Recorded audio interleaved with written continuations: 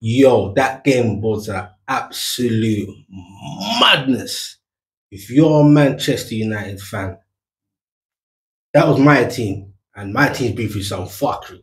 That was my team. I would be raging, raging. Like, where do you even start? It's 3-2. The game is done. The game's done. It's the last minute of added time. That could be debatable. Was it 8 minutes?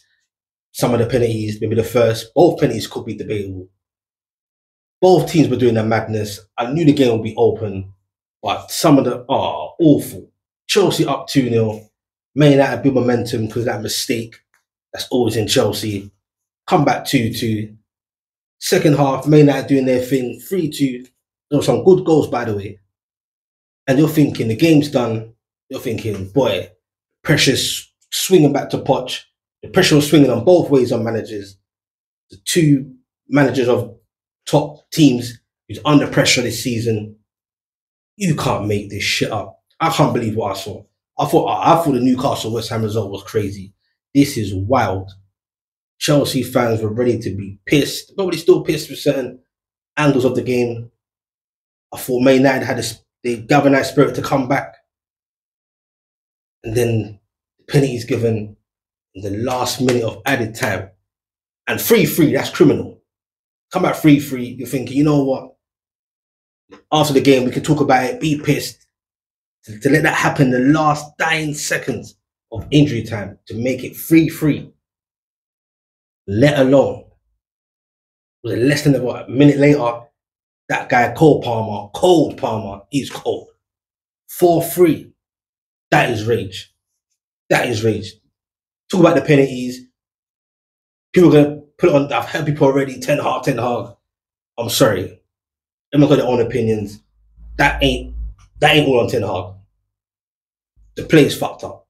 Simple as that. That is criminal. The first half, I thought Man United were lackluster.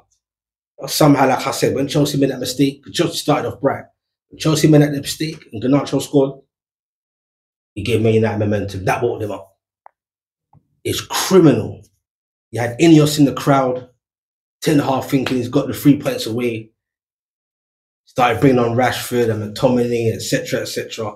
And from then, and he's been on guys for fresh legs. And you end up losing 4-3.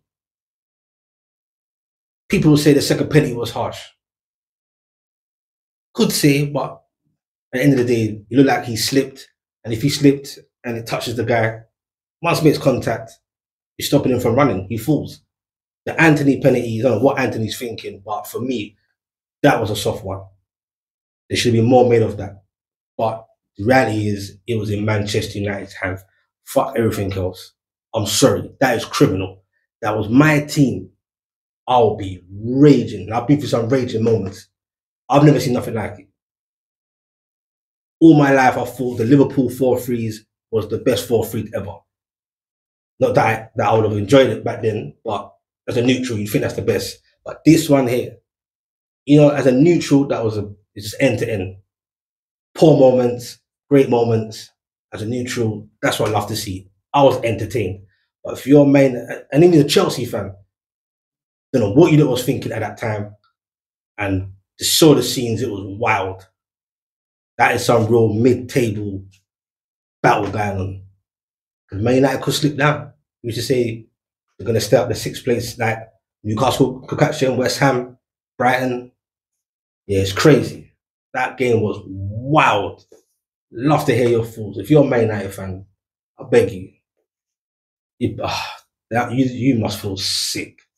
Julie Dread, I'm out. Peace.